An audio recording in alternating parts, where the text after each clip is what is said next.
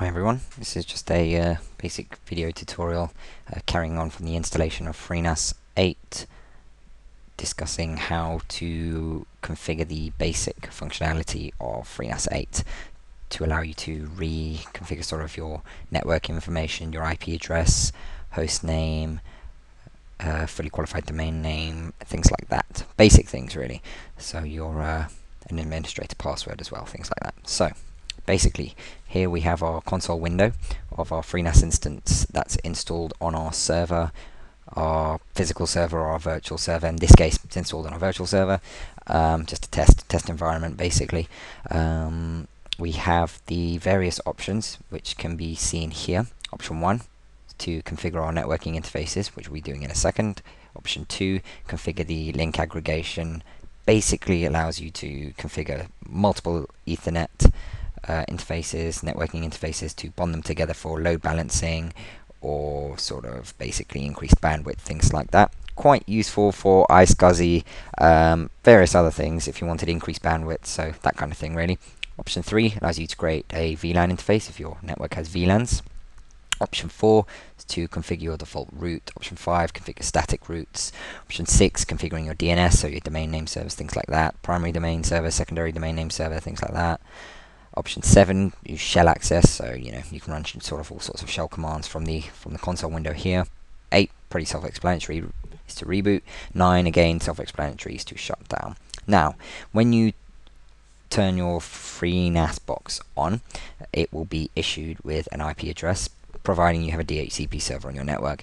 In our case, it's gone ahead and dished out an IP address. We are going to want to change that and set a static IP address because we don't want to use the dynamic one that was assigned by DHCP. This probably will be the same for you. You'll probably want to set a static IP address. Your network might be dishing out IP addresses that are different from the ones you're actually using.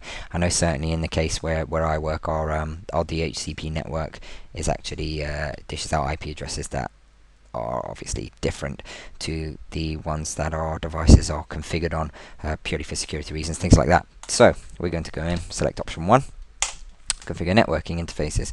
Here we have to select our network interface. So in this case it's BM0, the default interface, so we select option 1. You can have obviously multiple interfaces if you have more than one network interface assigned, or more than one physical network adapter if it's on a physical server, not on a virtual environment. So we select option 1, delete the existing config. In this instance, I'm just going to click no. Configure the interface for DHCP. No, because it's already done that. Configure IPv4. Yes, that's exactly what we want to do. Click that. Interface name. It's currently retained the information I previously set before, but you go ahead and name the interface. I'll just name it LAN interface. Here you set the IP address that you want, so in this case 192.168.254.104, and then you need to set the subnet mask, long subnet mask, or the short form. Just going to go for the short form for ease. Click in there, /24, which is obviously a subnet mask of 255.255.255.0. Hit return. Configure IPv6. In this case, no, I'm not using IPv6, so I'm going to click no. Give that a minute. And there we go. Now, the static IP address you just configured shows up here. So if we now flick over to our window, our internet browser, in this case I'm using Firefox. Find it to be quite nice on Windows 7. So the default username for Freenas is admin, password Freenas. Never remember site. Oh, it's probably because I had a stale session there. Let's try again.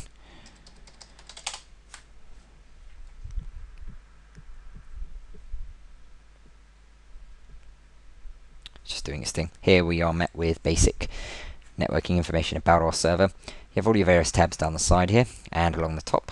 So we have the account tab for configuring the user accounts and users and groups.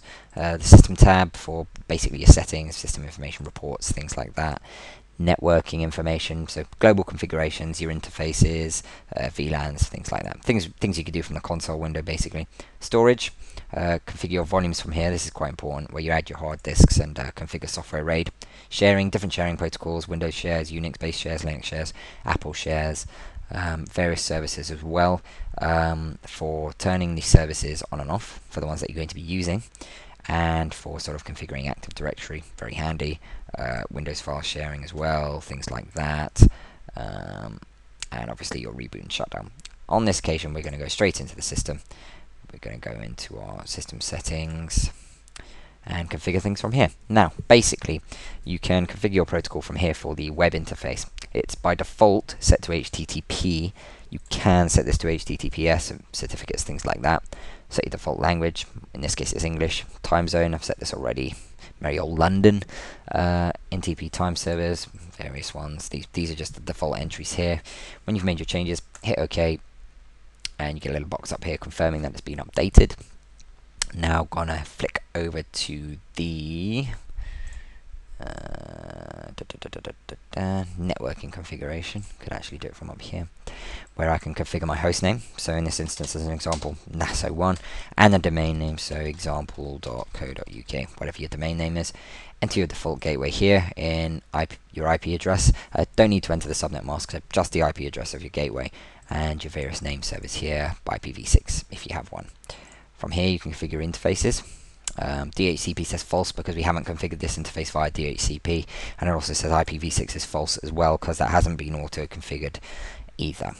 Again, link aggregation here for your various interfaces. You configure the various protocols for your interfaces here for multiple networking cards, multiple Ethernet connections, static routes, VLANs here for your VLANs, and basic network summary here. One final thing, sort of before I end this video, a very basic tutorial, is where you set the admin user information here, the admin user's email address, and to change the admin user password. I would advise you do that straight away because the default password is obviously Freenas, and it's pretty easy. So if you don't change it, it's pretty unsecure.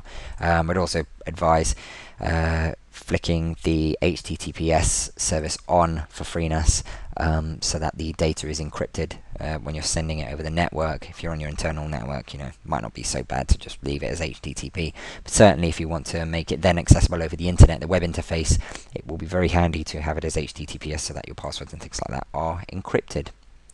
Okay, that's a basic tutorial on how to set up the network and basic settings for Freenas 8.